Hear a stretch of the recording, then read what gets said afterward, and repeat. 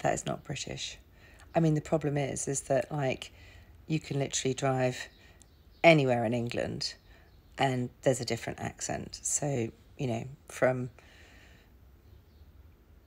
sort of Hampshire area where everybody's a little bit fancy. But then in Hampshire, you know, like, you could have a bumpkin in Hampshire too. And then, of course, you know, you drive down the country, go Bristol, got a little bit of an accent. Head down Devon, then that's like real Devonshire.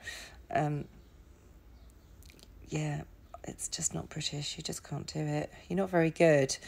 But what I would say is that if you don't like my British accent, go to theaccentbank.com, record your accent for me so that I know what your British accent sounds like.